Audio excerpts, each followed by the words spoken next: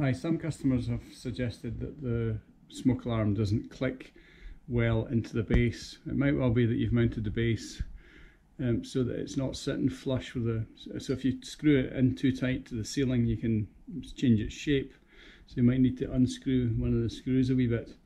This is a correctly fitted base, nice and flat, and a correctly fitting for a smoke alarm going into it.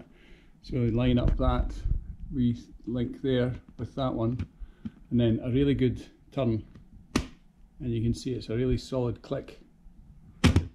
Okay, I'll do it again one more time. Real click. Okay.